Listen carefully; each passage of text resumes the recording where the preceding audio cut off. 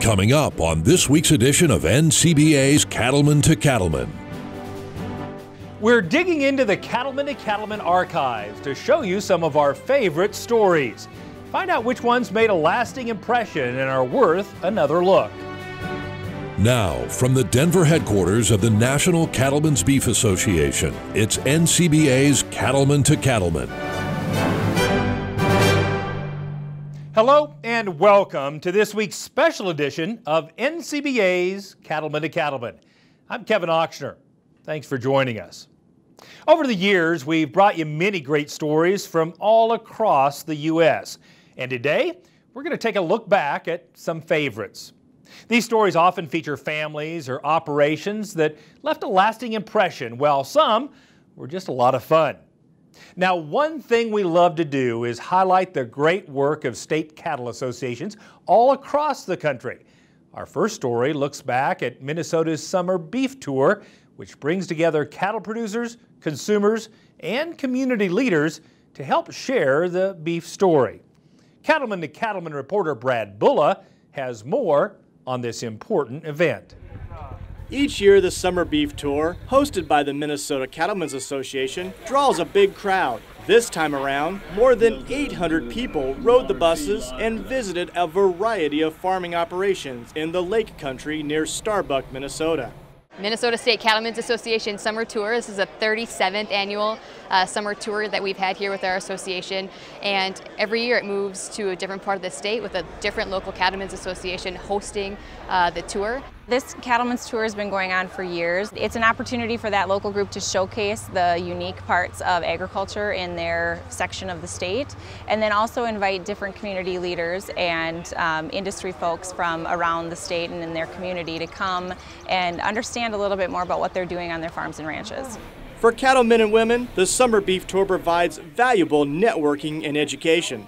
We started attending the summer tour many years ago just to see the new practices that are being put in place in the state of Minnesota. All the different facilities, different types of cropping, pasture management, rotations, that type of stuff. So we can learn new ideas, new thoughts, new processes, and take them home to our operation and try to implement them in our operation. So I think it's really important for us to come out to the beef tour and kind of get a different perspective on how different producers raise cattle and the different techniques, the different types of equipment that they all use, and kind of what a building could look like. Right now we're in a great example of what a monoslope building could look like, and kind of learn a little bit from each other.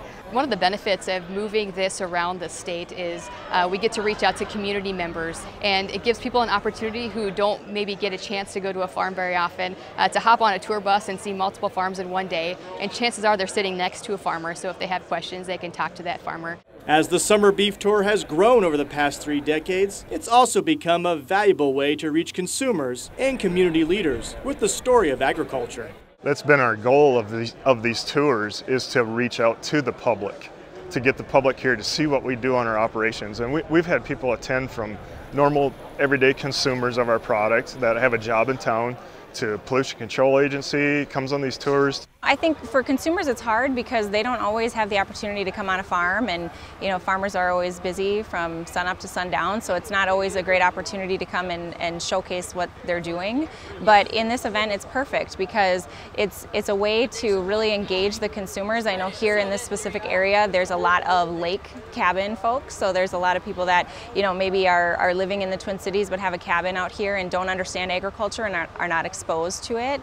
So this is a perfect opportunity to bring them out, show them what they're doing on their farm, answer questions. Many of the people here are farmers as well, but for them to learn from one another is also really important. Reporting from Minnesota, I'm Brad Bulla for NCBA's Cattleman to Cattleman. The Minnesota Summer Beef Tour is just one example of the great work that state cattlemen's associations do all across the country. You can find many stories celebrating those efforts on our YouTube page. We also have educational segments, producer profiles, and of course, Baxter Black. So check us out at youtube.com/Cattleman to Cattleman. We also talk a lot on the show about the importance of passing on our industry to future generations. One very important part of doing so is making sure there are plenty of young people interested in becoming not only beef producers, but also industry leaders. Cattleman to Cattleman reporter Brian Baxter has more on one state's efforts to attract and engage young beef producers. The future of our industry are the young folks that maybe are now showing in the junior shows and stuff. We have to keep them interested in the industry for them to want to continue on to do this as a livelihood. Involving young producers has always been a focus for the Ohio Cattlemen's Association. They've developed many activities to attract young producers, starting from a young age and going through college graduation. One thing that our association has always tried to do is embrace change, and as our industry changes, we really feel that it's important to keep some of that younger generation involved and have input and a voice on the direction of where we're heading. We think it's great to keep things fresh, and we really want to keep our organization enticing to those younger members who always want to stay involved. We start our youth programs at the age of 8. We have several for them to be involved in, and they're predominantly focused around either the seed stock or show cattle portion of the youth livestock projects. In addition to that, it's more than just being in a show ring. We provide leadership and scholarship opportunities. As they get a little bit older, we have junior boards that they can serve on, volunteer work and ambassador type work that they can do. One of the newest things is we have a student membership that we're rolling out right now, and it's kind of been designed to reach the people that are just a little bit too old to show in the junior ring and are in college, and we want to keep them interested in the industry and reach out to them and keep them involved in committees, volunteerism, and try to keep them moving forward so we don't lose track of them and they don't lose track of us. Not only has the Ohio Cattlemen's Youth Program groomed future leaders of the association, it's also developed potential employees for Ohio's agricultural industry, including a staff member of the Ohio Cattlemen's. I began as an expo intern, industry relations, and then I was a best junior representative, and then I was a fall intern for both Ohio Beef Council and Ohio Cattlemen's Association, and then I was offered this position. As they get older, we really try and connect some of those youth, those kids in our youth program to folks in our allied industry council. Whether those be internships or scholarship opportunities, the chance to enter the workforce, be volunteers on different committees, and just serve in different leadership roles of the industry that they're passionate about is the groundwork, I guess, that we really try and lay for those kids who grow up through the ranks of the Cattlemen's youth programs. Personally, I can't imagine life without being involved in the Ohio Cattlemen's Associations.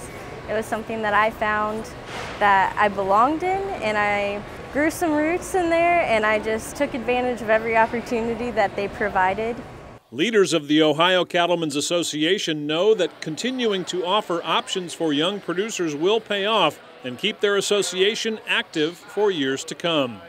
They are our leaders and of tomorrow, and I think sometimes we take for granted that they're going to come back, and the fact is, if we don't engage them, keep their interest level up, interact with them through their college years, I'm saying that it's not a given that they're going to remain in our industry. I think the next generation of beef leaders is going to be a special one.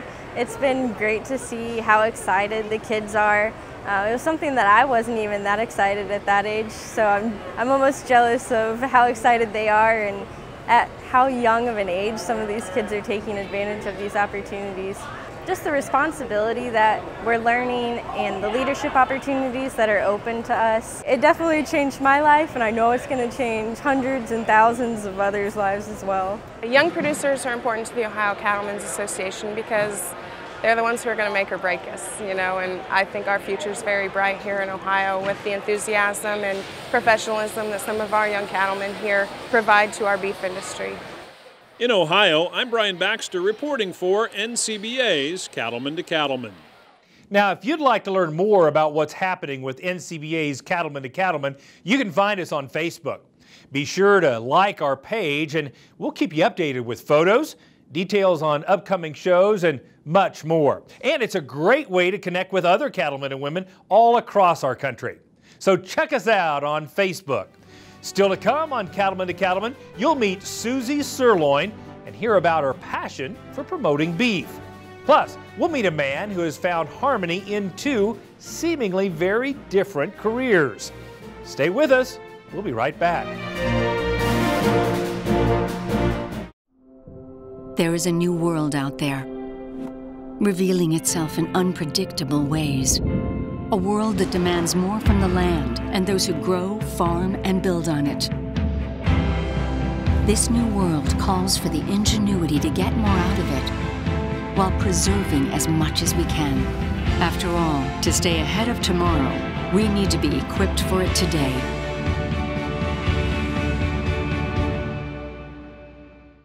Let's go to New Orleans. That's where the Cattle Industry Convention and NCBA Trade Show will be in 2019.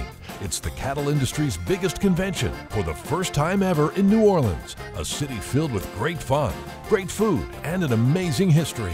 You can't miss it, so make plans now to go to the 2019 Cattle Industry Convention and NCBA Trade Show in New Orleans, January 30th through February 1st. Visit ncba.org for more.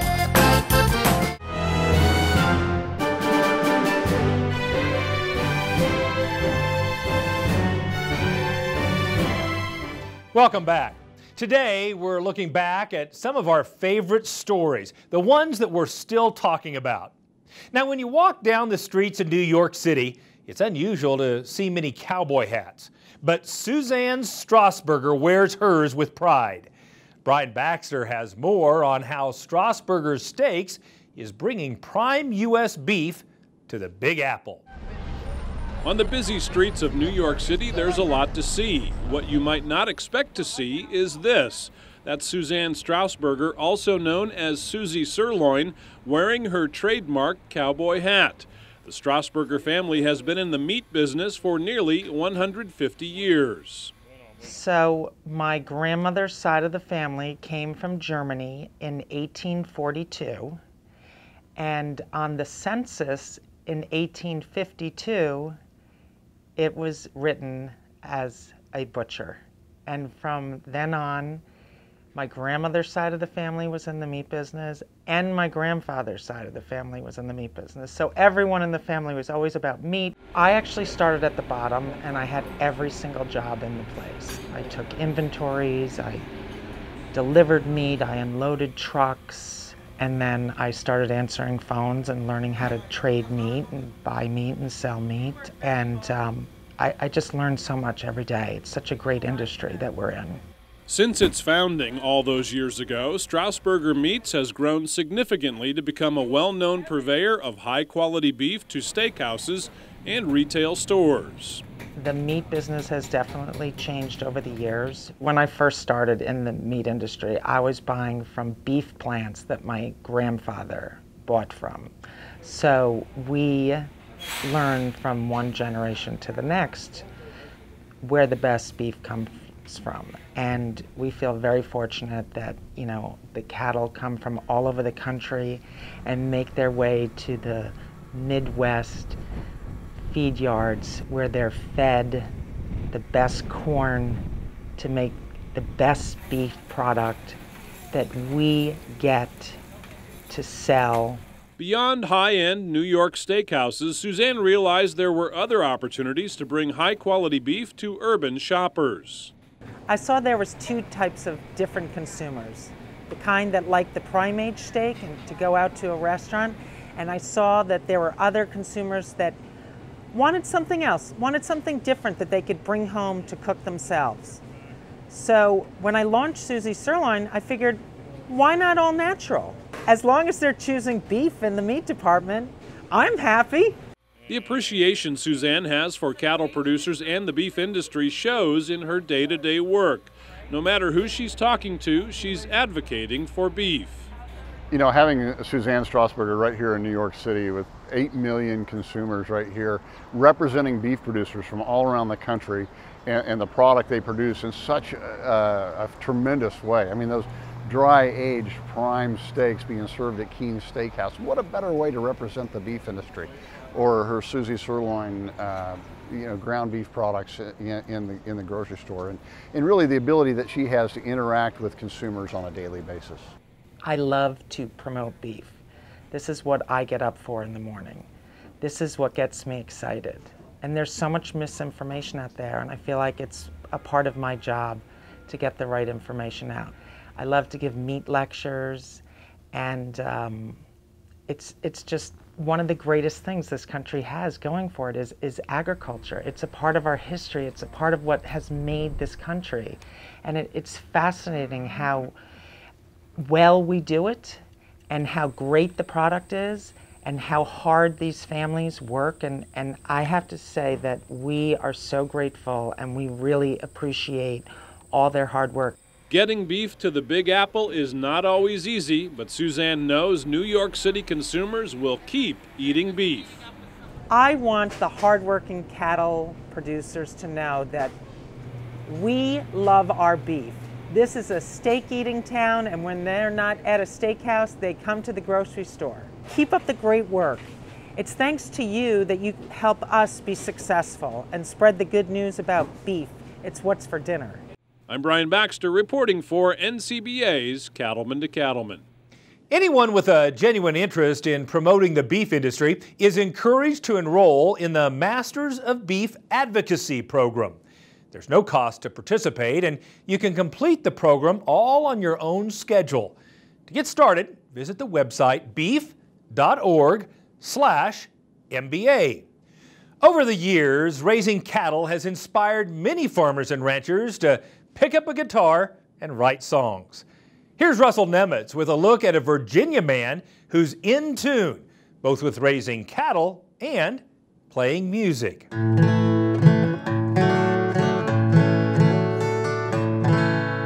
I always wanted to write songs and I wanted to farm. So I moved to Tennessee and have been lucky, you know, with a career there. And then was always planning on moving back. My folks still live in the house right there. And he farmed this until about he was 83. I mean, did it.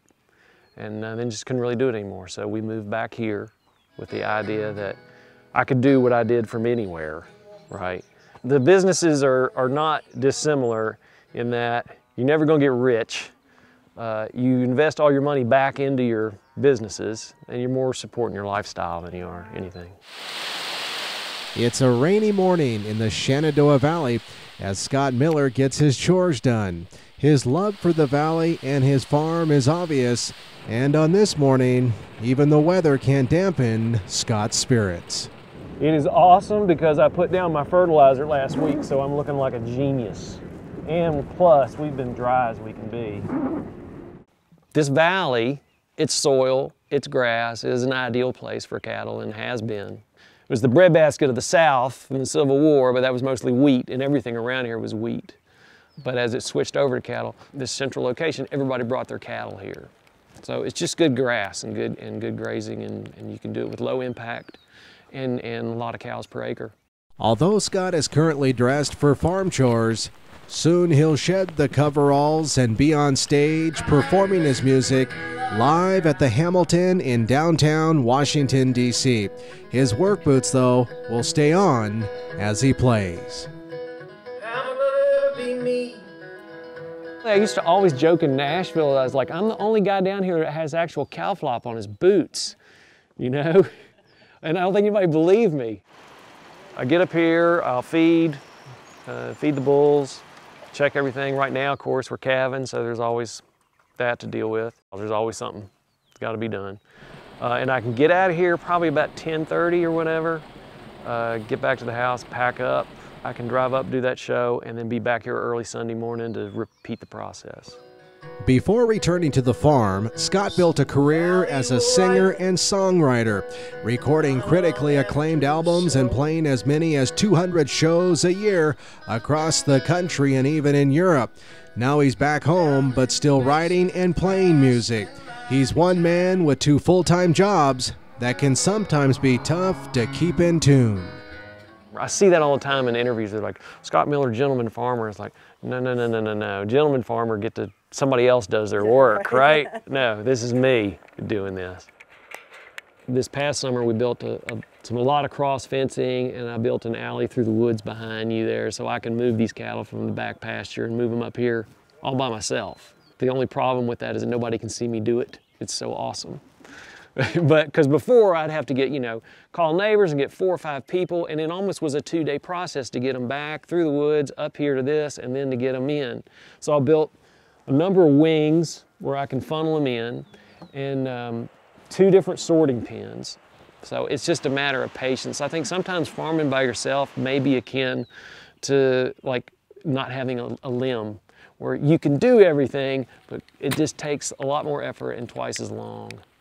And like so many other cattlemen these days, Scott is aiming to grow his cattle business. Man, I want to expand and get a few more cattle, more income. I've only got 200 acres, so I'm sort of limited. So I'm running a little over 60, and this past summer, now we did the NRCS where we came in, fenced off the woods, and I split some fields where I can graze a little more efficiently. So I'm hoping I can add another 10 or 15. So that's sort of, I'm still trying to find that balance. During a break from chores, Scott picks up his guitar in front of the bullpen. His music often reflects his love of the farm and the history of his home area. Dear Sarah, I'm stuck on a train bound for Richmond.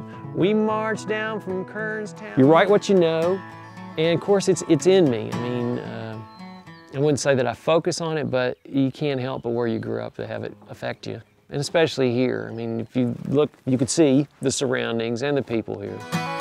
And although the audience on the farm is not at all like the one that'll fill the room he'll perform in later, he appreciates these fans for the value they bring to his herd. They ran away, didn't they?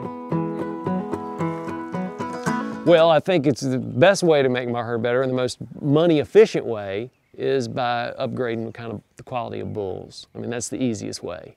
And that's just the most efficient way for me to do, is to take my best heifers and keep them and breed up. Calf ease is important to me only because if I've got to be gone, sometimes I can't be here. So I need something that I can turn my back on and know they'll be all right. There's no doubt life on the farm is a whole lot different than playing music on the road.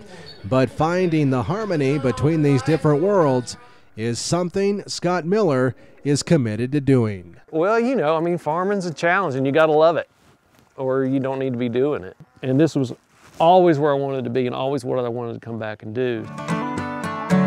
From the scenic Shenandoah Valley of Virginia, I'm Russell Nimitz for NCBA's Cattleman to Cattleman. Now, if you like what you've just heard, Scott's latest album, Ladies Auxiliary, is available now on iTunes and Amazon. Go to thescottmiller.com for the details, as well as all the information on when he might be playing in your area. Still to come on Cattleman to Cattleman, we'll look back at the recent cattle industry convention in Phoenix and a cool museum we're still talking about today. Don't go away. We'll have more right after this. Join the National Cattlemen's Beef Association. NCBA is the oldest cattle industry organization, working every day to defend your interests in Washington, D.C. And there are big benefits to being a member. You'll get news you can use in the National Cattleman and policy updates from Beltway Beef, plus big discounts from John Deere, Cabela's, and more great partners. Join now. Call 866-233-3872 or sign up online at ncba.org. Well, I think a rancher has to be a steward of the land. There's nobody else that can take care of the land better than a rancher. When we switched over to the Purina products, it was a step in the right direction. The difference we see in the cattle is the consistency of their nutrition. The cattle hold their condition a lot better throughout the whole year. It does make a difference that we can see, day in and day out.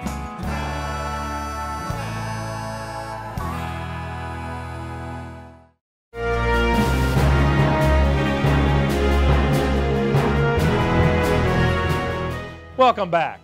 The 2018 Cattle Industry Convention and NCBA trade show in Phoenix was a huge success, with thousands of beef producers and industry stakeholders on hand to enjoy a mix of business, networking, and fun. Besides a lot of sun, the Phoenix area also had a lot to see and do. Russell Nimitz brings us a closer look at a museum that features some great Western art. Well, Phoenix, Arizona is indeed very excited to host the 2018 Cattle Industry Convention and NCBA Trade Show. And of course, there's always a ton to do and see at the convention itself, but Phoenix itself has a lot to see and do as well, and a must-see if you're coming to this year's Cattle Industry Convention is the Western Spirit Scottsdale's Museum of the West in Scottsdale, Old Scottsdale to be more specific. And with us on the segment today is their museum director and CEO, Mike Fox. And holy cow, Mike, I mean, seriously, if you have a passion for the Old West or Western art, this is the place to come and see. Well, this, we hope, will be indeed the destination for your members, and we will welcome them and really look forward to their experience here.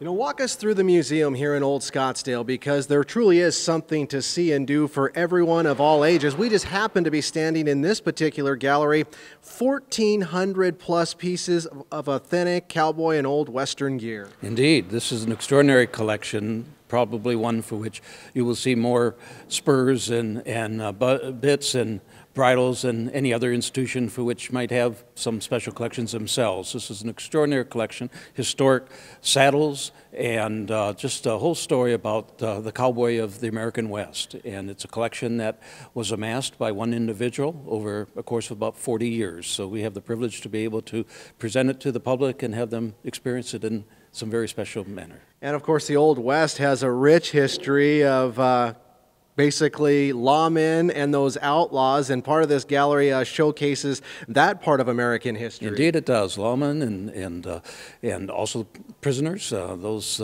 wonderful items which they made with horsehair in the prisons, and the rodeo, and the Western films and so forth. So we have a wonderful collection that, as you mentioned, includes about 1,400 works in this particular gallery. Of course, this is one of 7 galleries, so this is just the tip of the iceberg of what the visitor might be experiencing when they're here. You know, absolutely. You mentioned it. There's several different galleries here at the Western Spirit, Scottsdale's Museum of the West. And for those Western art enthusiasts, when you go upstairs, you're going to see some magnificent pieces from all sorts of artists, 2 notables, Frederick Remington and C.M. Russell. Indeed. Those are really quite extraordinary artists, as we all know, and the works which we have are just stupendous. And the beauty of what is upstairs is the story of the American West, historic to contemporary, and certainly the cattleman is well represented in so much of the storytelling about the West. So many of the paintings and sculptures which we have deal with what the cattleman deals with in their own life way to this day, and so I think it will resonate very much with your attendees. Yeah, and what would the Old West and history be without a collection recognizing and celebrating Native Americans too? And they're going to see that here at this museum. They will indeed. We will have a major exhibition of Hopi pottery that will be on display, and it is now a gift of this institution. And it truly is the finest collection representative of 7 centuries of Hopi creations. So that would be one example of a number of other wonderful Native American art that is on display throughout this institution. Well, I absolutely love this museum, and we could seriously go on for hours. A couple of other things that really caught my eye during our tour here in Old Scottsdale. I'm an old Western movie buff, those old spaghetti Westerns. For others like me, talk about the old Western movie poster collection here at this museum. Well, we are so fortunate, along with Arizona State University, to have acquired a collection, the single largest collection of Western posters, going back to the late 1800s to the present, actually. And we have a collection of about 5,000 of them. We have a really significant exhibition that really celebrates the contribution of the Western film and what has caused for people all over the globe to better appreciate our American West through the Western films. You know, I just want to wrap up talking about the building itself. I mean, the museum is relatively new. It was built in 2015, as I understand. It's quite a magnificent piece of architectural magnificence in itself. I mean, talk us through the building, because one of the new buzzwords in agriculture is sustainability, and this building does all of that and more. It is an institution that really helps to bridge the Old West with the New West, and so the architects have met that challenge and have, with the selection of materials, with the design of this building, have helped to see that we indeed are meeting that objective of ours of wanting to connect the Old West with the New West and also looking to the future. There are numerous ways for which this building really speaks to our sensitivity and responsibility to the American West. Well, we certainly thank you for giving us a little bit of your time to describe the awesomeness here at the Western Spirits Scottsdale's Museum of the West facility and all that's included here at this particular facility. Again, we've been visiting with Mike Fox, the museum director and CEO. And Kevin, this place is just one of the many things to do if folks are making plans like they should be to join us here in the Phoenix area for the 2018 Cattle Industry Convention and NCBA Trade Show. With that, we'll go ahead and send it back to you. Thanks, Russell. Still to come on Cattleman to Cattleman, we'll look back at a special holiday story about a Christmas tree farm and explain why growing trees is harder than you may think. Stay with us. We'll be right back. Let's go to New Orleans and the 2019 Cattle Industry Convention and NCBA Trade Show. It's the cattle industry's biggest convention for the first time ever in Cajun country, the Big Easy, a place filled with fun, food, and incredible sights. And you can't afford to miss the huge NCBA Trade Show. Oh, this trade show is fantastic. I mean, it's so much fun to come down here. There's no better place for cattlemen and women to learn, have fun, and connect with fellow producers from across the country. Networking, see the people, I mean, you learn a lot here. Amazing speakers, unbeatable education, all for cattle producers in the Big Easy. So plan now to go to New Orleans for the 2019 Cattle Industry Convention and NCBA Trade Show, January 30th through February 1st. Visit ncba.org for more.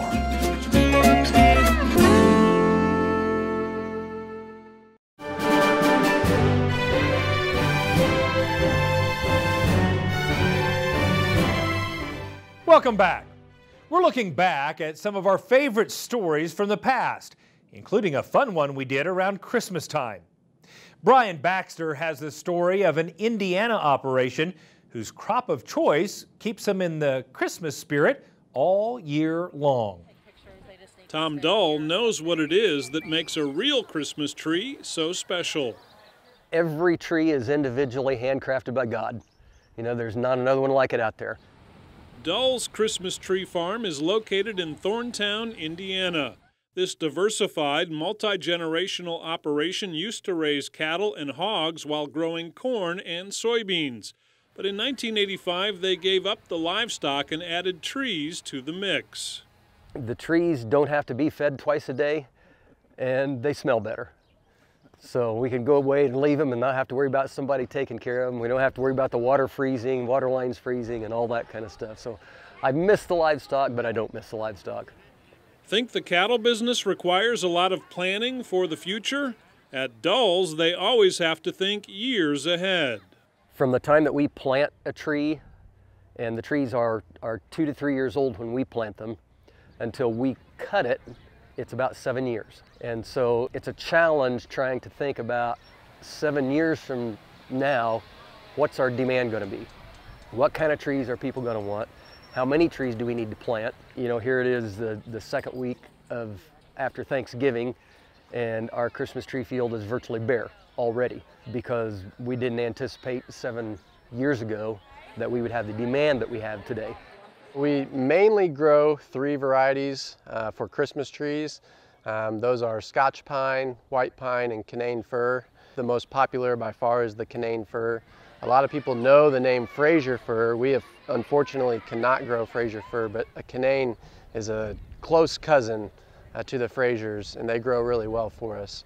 Most people have 8 or 9 foot ceilings, so the most popular size is somewhere between 7.5 and 8 feet tall. We do sell trees as small as 2 feet tall to put on a table, and we sell them as big as 12, 14, 16 feet tall for people who have a nice big room to put it in. But the majority is 7 to 8 feet, which is why it's a 7 to 8 year growing cycle. The trees grow on average about a foot a year in height. Altogether, the Dulls have around 45 acres of Christmas trees growing on the gentle slopes around the farm. Over the years, they've branched out into other holiday-related areas and added loads of entertainment options for kids. For many, it's become a holiday tradition to visit Dulls and hunt for a tree in this family-friendly environment. We greet them when they come out of the parking lot. We have greeters that greet them. We provide everything that they need except their opinion. They have to bring their opinion with them, but we'll provide the saw and the cart. And then once they select their tree and bring it back up to us, then we will trim off any basal branches so it's got a nice handle to put in the tree stand. And then we'll shake it, we'll bale it, and we'll tie it on the car for them and send them on down the road. At Dulls, they have a couple of other great traditions. Each year, the farm donates to Trees for Troops, which sends a little bit of Christmas spirit to military families serving overseas. Also, they have one day a year when they bring in some extra furry staff members to help pull trees out of the fields. Today we have Dog Day going on. We've got a dog rescue club that comes and brings some of their big Newfoundland dogs out to pull some trees for people, and they use it as a fundraiser, and we use it to bring out a bunch of dog lovers, so it makes for a good day. That's one of the most common questions we get before the season opens. What day is Dog Day? When are the dogs going to be there? And so that's it's become really popular. At Dulls Tree Farm, Christmas isn't just a season, it's a way of life. And they love sharing the spirit of Christmas with their customers and encouraging them to pass down the tradition of finding the perfect Christmas tree with future generations. That's kind of our goal, is to not just sell a Christmas tree, but is to sell an experience that families are going to remember. A lot of people think we sell Christmas trees, but we don't. We sell the experience. You know, when people come to get their Christmas tree, they experience a whole other array of emotions and things that go along with that as well. Our Tree Farm motto here, with a name like ours, is brighten up your Christmas with a real dull tree. Reporting from Thorntown, Indiana, I'm Brian Baxter for NCBA's Cattleman to Cattleman. One of the most important things cattlemen and women can do is join the fight to protect our industry by becoming a member of the National Cattlemen's Beef Association. It's easy to do. Just call 1-866-233-3872 or visit the website ncba.org. Still ahead on this special edition of Cattleman to Cattleman, we've got an exclusive look at what life is like at home for the cowboy poet Baxter Black. Stay with us. We'll be right back. No matter what job I've got to do, my John Deere 5E tractor can do it all. Whether I'm cutting, moving feed, or building a fence. Using my 5E means my work gets done faster at a price I can afford, and that works for me.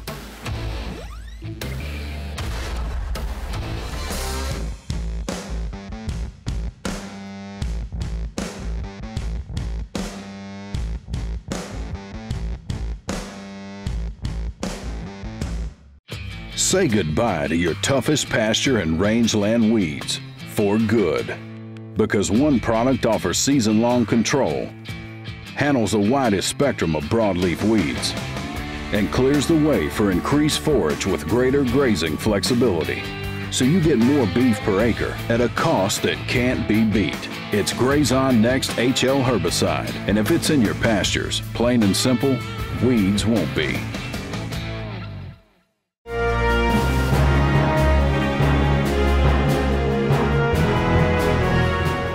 Welcome back to this special edition of Cattleman to Cattleman. Now, each week we get to enjoy the wit and wisdom of Baxter Black. Recently, we had a chance to visit Baxter at his home in Arizona and see what life is like for the cowboy poet. Flying high over the southeast corner of Arizona, you might just spot the land that Baxter Black calls home. He runs cattle on this land and spends plenty of time on horseback. But visit with the cowboy poet and you'll find that just about any question you ask might be fodder for a joke. I thought maybe we could just start at the very beginning and you could give us the Baxter Black from I was born in, I went to school here, and kind of what brought you here. A brilliant idea, Kate, but a lot of people really aren't interested in that. Not to disagree, but we actually think people are interested in how Baxter took the path to become a humorist and a cowboy poet. The biggest questions that I get are, I thought you was a veterinary. What are you doing up here telling stories? That's the first one. Everybody who's listening to this knows that I am not a rancher in the category of most of the people you have on there that I admire. And I still feel that I'm working for you. That's what I am. You don't like me because I'm a great cowman. No doubt you've seen Baxter on television, sharing his poems and stories, and you may have met him in person at a cattle industry convention or other gathering. One thing is clear, Baxter has a true passion for agriculture and the cattle business. She knows I'm not the owner. We're not into protocol. She's a cow, and I'm a cowboy. And I guess that says it all. And I think everybody here, or anybody listening, you have a cow to thank for what you have. And that's not just money, because as anybody knows who goes broke, well, I was doing it because I wanted to do it. So whatever that seed is inside people who are agriculturally oriented, I've got it. But I'm one of those people who grew up and said, this is what I want to be a part of, and I don't know what I have to do to be a part of it, but I'll do that. And so I went to animal science, and then the only reason I went to vet school because I couldn't figure out what I was going to do with an animal science degree. And I gave that some thought, and I said, well, if I was a veterinarian, I could go out to somebody's place and bang on the door and say, I'd like a job. And he would say, well, what can you do? And I could say, I can fix your cow. And that's as simple it was. Baxter worked as a large animal vet, first on feedlots and later for a pharmaceutical company. In those days, he'd give presentations to producers, but he didn't like to use slides. What happened was, of course, I was using humor as opposed to slides. And in the end, I was actually more entertaining than informative. And so people started calling. And within 6 months, the company, good company, they were booking me. And that first year I worked for them, I did 85 programs. In the end, I worked for them 2 years, and I did 185 producer meetings. Today, when Baxter isn't telling stories on the road or on television, he's home running cattle on his ranch just outside Benson, Arizona. I needed to be in a place where I could get good flights, and second, a sale barn, because I have invested my life in working for cattle people, basically, and I don't care if I'm telling them stories or selling them books or, you know, pregging their cow or worming their horse, whatever it was, but that's my world. And for Baxter, the approach to raising cattle is pretty simple. The kind of cattle I like are cattle that will make you money. But there's so many of these composites now that you can buy a black something that's, you know, half Hereford and half Simmental and half elephant. You know, who knows? Even more than he likes cows and telling stories, Baxter Black appreciates having a great partner in his wife, Cindy. I met her at the Arizona Cattle Growers. I was the speaker at their program, and we're up there in Payson. And I'm sitting on the side watching, and in the middle of this hotel, and they had a little place where you could sit outside, and they were making music. You know, that's kind of one of the things I like. And then this girl that took my heart away. She steps up, takes that fiddle like that and just starts playing every Bob Wills song I ever heard. And I said, my gosh, I need to get to know her. That once was my heart, so why not? That's Cindy Lou and Baxter Black making music together from out there. Why not take all of me?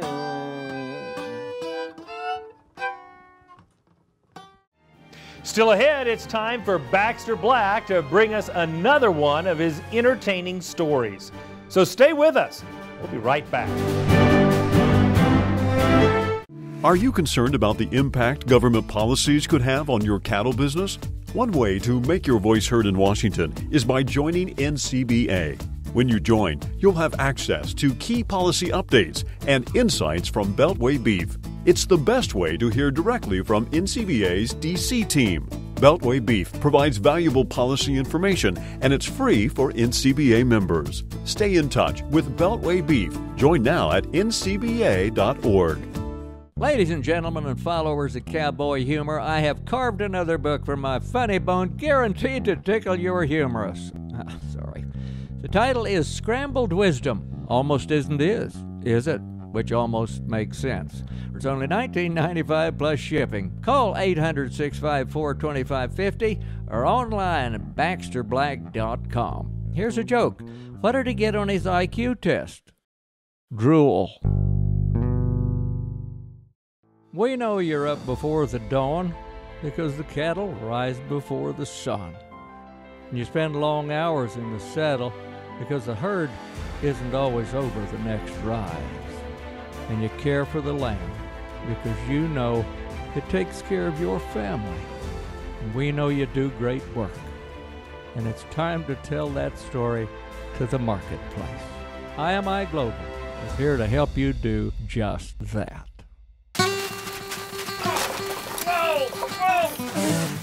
My head, whoa!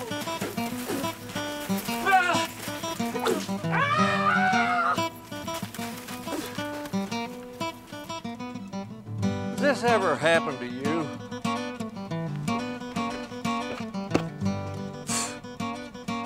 Let me tell you about three brothers. Ran a summer pasture deal, and they'd sort them when they gathered in the fall. There was never more than 50 cows, and each one had a bull. Each brother, I should say. The herd was small. Well, me and Dick would help them gather. There was calves in with them too, but the sorting part would make a grown man cry. The three of them all shouting from the alley at the top, while Dick and I swang gates for in and by and through and back and out and staying holding left and right. That's Norman Charley Cross that just got past. And hold that little brindle calf. She's way too small to ship. Dadgummit, Ted, don't bring him quite so fast. Bring that one back. No, let the Hereford bite. Now, Jack, just leave your catch rope plumb alone. Whose cellular's ringing? Dadgummit, Jack, put that rope up. Norman, get off of the phone. Look out, the ball is on the fight. Just put her in with Ted. Not that way. No! Ah, dadgummit, she jumped the fence. Jack, you come back here. You'll never catch her now. Forget it. If you got a lick of sense. The black one in. The Bramer by. The big calf needs a brand. I believe that's Howard's Wayward Bull again. The brand inspector's on his way. George said he'd take a load. So don't be holding up these gentlemen. Well, it took us nearly half a day to finish up the sort and load old George a half a trailer full. And finally, find Norm's cellular, but not till Howard called to ask if we had seen his wandering bull. And take Jack by the hospital to sew his finger back, then drop by the sale to watch the market drown, and remember how romantic working cattle really is, and why we've all got day jobs here in town. This is Baxter Black from out there.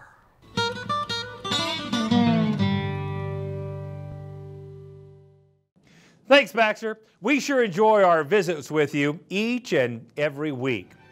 We're back with more right after this. Stay with us. Do you know all you need to about working cattle? Did you know there are proven methods that can reduce stress for the animals, for you and your crew? Now there's an easy way for you to learn from the experts who can help sharpen your stockmanship and stewardship skills. In interactive sessions, you'll learn better ways to work cattle more efficiently, skills that can help put more money in your pocket. Find out more and locate an upcoming event near you at the website stockmanshipandstewardship.org. What does it mean to be dependable? It means you do what you say you'll do time and time again. Because performance isn't optional, and your task is essential. For over 95 years, we have proven ourselves to be the most dependable choice. That's why the cattlemen of this great nation trust Ritchie to provide fresh water on demand. Ritchie, proud to be a partner to the American cattlemen since 1921.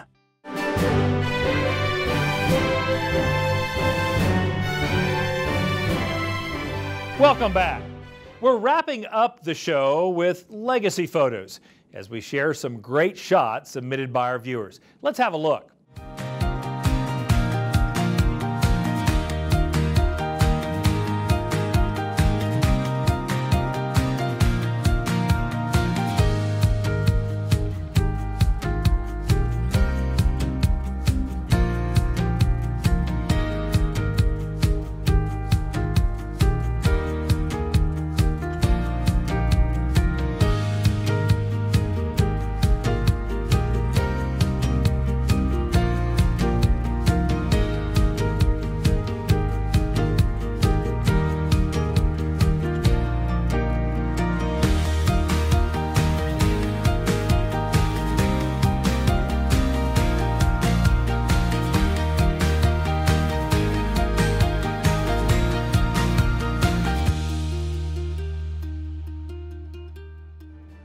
Well, that wraps up this edition of NCBA's Cattleman to Cattleman.